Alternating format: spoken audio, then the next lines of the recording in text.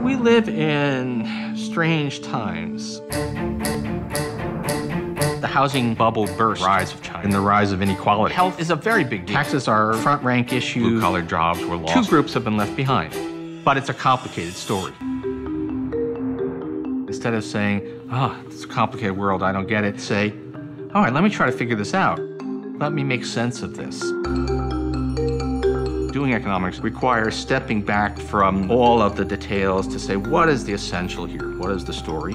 It's about people. It's not about money. And it ends up being about what people do. Really good economics has a kind of beauty to it.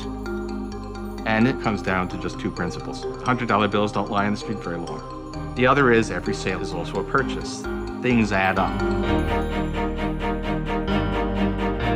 What you're going to learn here in this class is how to think like an economist.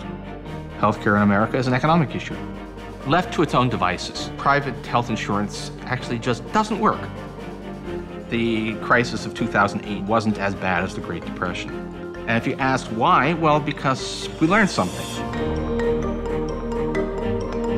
It's never been more important to educate yourself. There isn't an establishment that knows what it's doing and is going to get us through all of this. It's going to have to come from you. There's no guarantee that good ideas prevail. But if you don't try to have those good ideas and get them out there, then of course they won't prevail. Keep on plugging, and don't let the crazies grind you down.